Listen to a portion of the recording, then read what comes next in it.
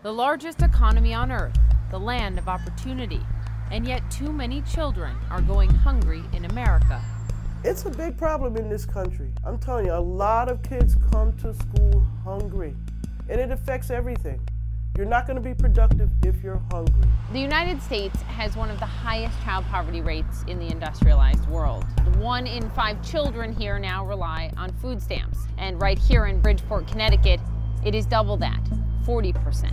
The desperation in a city like Bridgeport is intense.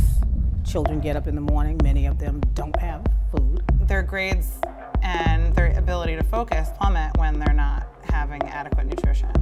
We want to live in a society where we take care of our children. I think most Americans would agree with that. I don't like my neighborhood. There's always going to be need in a low-income neighborhood. It has to stop somewhere. I don't want them to struggle.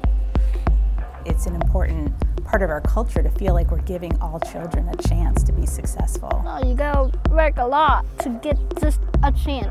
This is their reality. We should step into their shoes so that we can understand them. That's why we need to go there and see what's going on. So we did.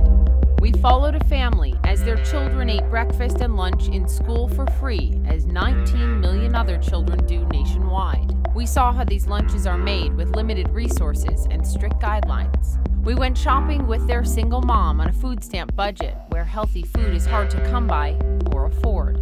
We had dinner with them at home. It's all happening in one of the wealthiest counties in the country, in one of the wealthiest states, Connecticut. This is the story of how we feed our most vulnerable children for only a few dollars a day. What kind of society is this? Is this America?